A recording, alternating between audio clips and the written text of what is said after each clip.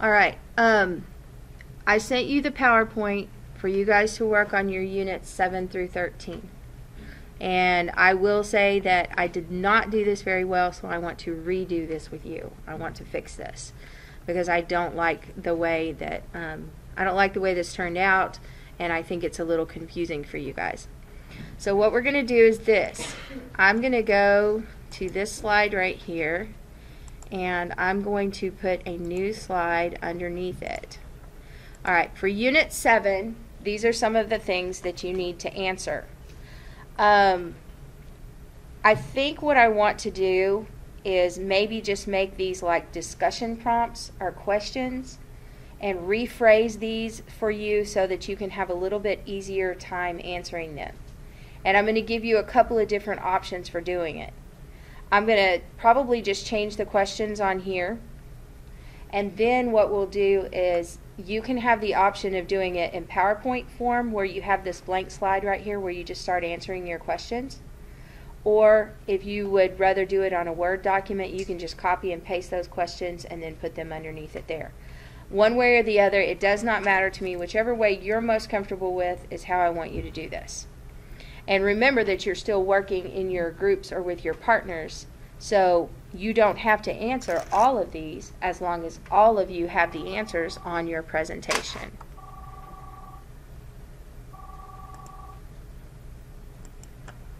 Okay, again, we're going to change these into questions that are going to be a little bit easier for you to answer. For example, this 7A, the whole point of Unit 7 is determining methods that promote an effective family unit. So we're talking about a family unit and how they work together. A is very self-explanatory. Describe diverse family structures. You know that there are different family structures in everybody's family. We talked a little bit about it yesterday. We've got single-parent homes. We've got mom and dad homes. We've got grandma and grandpa living in the house or whatever, aunts and uncles. We've got all different kinds of family structures out there. So I want you to talk about some different types of family structures. Now, for these questions, you can make a list if you want to. You don't necessarily have to write a paragraph or a bunch of sentences. You can make a list to answer these. Bullet points are fine. All right, B says, identify the function of individuals within the family. Everybody in the family has different jobs. They have different roles in that family. And whether we like that word roles and functions or not, they exist. All right? You know, what is your mom's role in the family? What is your dad's role in the family? What is your role in the family? Okay? What is your guardian, your aunt, your uncle, whoever it is? What is their role in the family? You know, what is the role of your brothers and sisters or cousins or whatever? All right? Whether we like that word or not, we know that roles exist. So what are some of those? C says, compare the functions of families in various cultures. What you might need to do for this one is you might want to Google family structures in different cultures. And you might even find one article that compares them for you so that you can go in there and say, hey, you know, what's the family structure like in an Asian country? What's the family structure like in a European country? And then you can kind of compare those because honestly, you know, the American culture, we have all different kinds of structures. Because we have all different kinds of races and backgrounds and ethnicities. So we have all different kinds of family cultures and climates that come in here. So what you need to do is, I'm going to tell you to, again, Google functions of families or different types of family culture in other countries. And again, chances are you will come up with some kind of article that gives you a comparison that you can take some notes from. And pick at least 3 different cultures to compare. Okay, you can use yours. You can use and then find 2 others. You know, this is my family culture in America, and then talk about 2 different cultures. Now, that doesn't mean that these cultures don't exist in America, because they do. Let's see. Predict the effects of societal, demographic, and economic trends on individuals and the family. So what you're going to need to do is break that into 3 parts. So effect of society trends, effect of demographic trends, and effect of economic trends on individuals and the family. And again, if you'll break those up and search for those, you will probably find an article that addresses all 3. You need to know what societal means. Societal is society all around us. Demographic, that has to do with race, culture, location, level of income, and things like that. And then economic trends absolutely concentrates on the financial aspect of it. All right, E. Determine procedures for meeting individual and family needs through resource management. First, you got to find out what resource management is. Look that up. What is resource management within the home, within the family? And then, what are some ways that you make sure that everybody's needs are met in that family by managing those resources? Okay? That's managing finances. That's budgeting within the household. F says, explain how technology influences family functions and relationships. All right, you guys have a background in that already. We do a lot with technology in here. So how does technology affect those relationships? Does it bring them closer? Does it tear them apart? Does it improve? Does it help? What are the good things about it?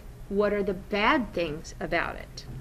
Okay? Because technology has a huge influence, and it's both positive and negative. So you might want to list some positives that technology does for the family and list some negatives. Then G says, determine the impact of effective family functioning on community and society. What happens to the world around you, the society around you, when your family functions well? Okay, you can be influential, right? What if your family is not functioning well? Can it affect the society around you? No or yes? Which one? Or both? All right, well, I agree. I agree that no, it doesn't necessarily, but yes, it can have an effect. What if financial management is such that people are really, they just don't have what they need in their home? And that person goes to school feeling tired, hungry, not having what they need. Does it affect that person in the classroom? Yes. Can it affect the whole classroom if that person starts acting out? Yes. Okay. So I'm just giving you a little microcosm of a classroom example, but it's also society as a whole. Okay? So start thinking about some of those things. You can listen to this again later on so that you know how to break this into pieces. I will also finish this for you, and I will kind of rewrite some of this on here, rephrase your questions for you, give you some pointers. And again, you have your choice of either doing these on your PowerPoint that you've already started, or you can just answer these as questions in a Word document if you want to. But make sure that you're answering them thoroughly.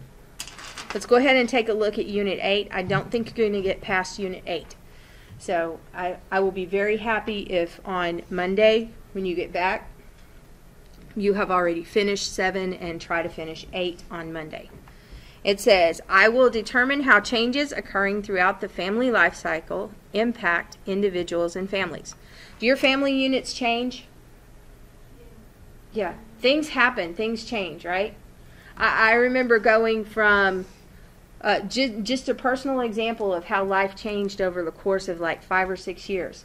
I went from being married and being in a place where all 4 of my kids were together, and not only was it us, but it was my the in-law grandparents and everything.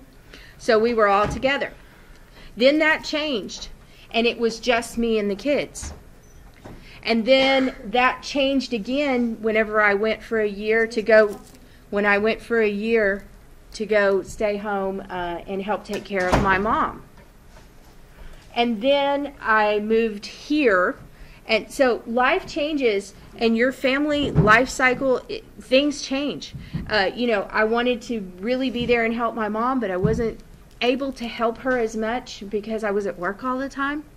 And then, so then I said, okay, well, I can't help her, but I can help my sister to help her and make sure my sister has what she needs and give her a break and take care of her, because I'm not good at taking care of my mom. She had a lot of medical issues.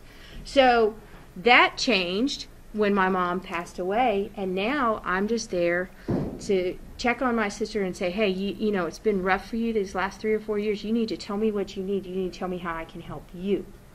All right?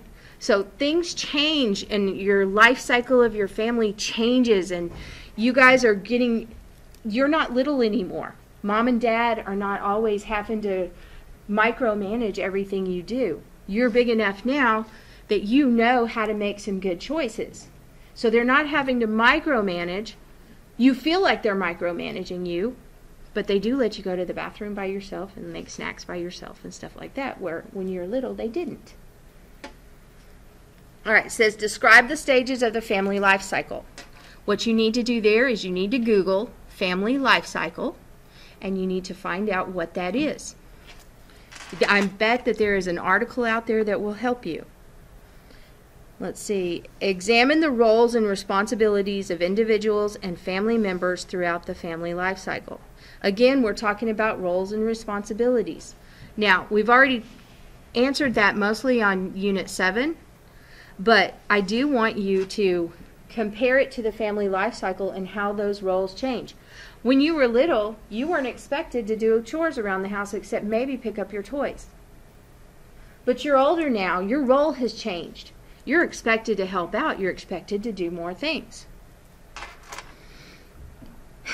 C, analyze financial considerations related to the family life cycle. Okay, so again, take that family life cycle and talk about finances or money that affects those things.